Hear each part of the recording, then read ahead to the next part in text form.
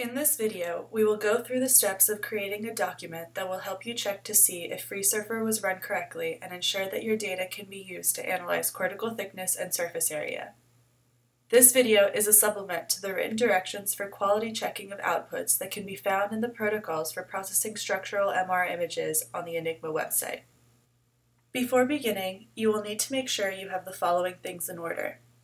You should have MATLAB installed, the QC ENIGMA cortex.zip package downloaded and unzipped, the make ENIGMA QC webpage.sh script downloaded, and your FreeSurfer output data organized in one folder. You can follow the links to downloading the QC ENIGMA Cortex package and the script to wrap the webpage from the instructions on the ENIGMA website. Once you have downloaded the QC ENIGMA Cortex package, unzip the folder and change it to its directory on the terminal. From this point forward, we are assuming you are working on a Linux machine with the base directory QC ENIGMA. From this folder, start MATLAB. Now that we have MATLAB open, we need to add the current folder containing all of the required scripts to MATLAB's path. Select Set Path, Add Folder, make sure you selected the correct folder, and then Open, Save, and Close. This way, MATLAB knows where to find the scripts you want to call. In the MATLAB console window, change directories to the folder with all of your FreeSurfer subjects.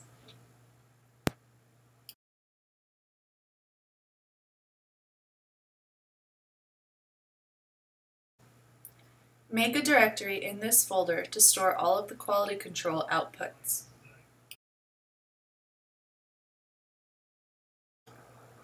Now we need a script to loop through all of the subjects to create the PNG image files. You can find this script on the ENIGMA website as well. Modify the user-defined inputs to correspond to your data. The QC output directory is where you want the QC PNG images to go. The FS directory is where your subjects are located.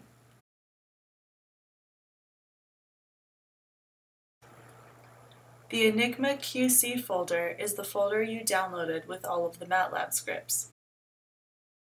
Once you have modified those paths, click Run.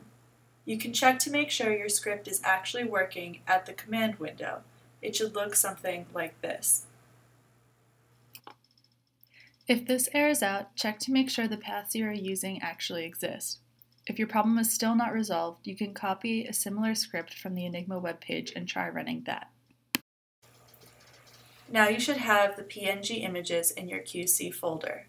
To easily scroll through all of them, we can create a website using the Make ENIGMA QC webpage script downloaded previously. First, go to where you stored the script in your terminal and make sure it is executable.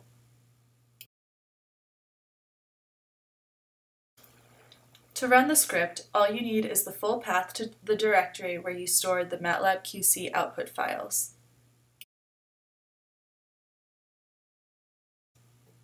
This should create an HTML file that, to open in a Linux environment, you can probably open by typing Firefox ENIGMA Cortical QC.html. If you have trouble running this script, it's possible that you need to fix the line endings in the script before running. You can do this by running this command in terminal.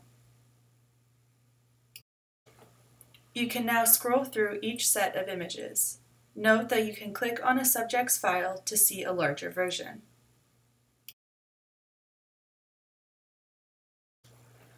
A legend.jpg file found in the ENIGMA QC folder can be used as a color-coded reference for each FreeSurfer ROI split by left and right.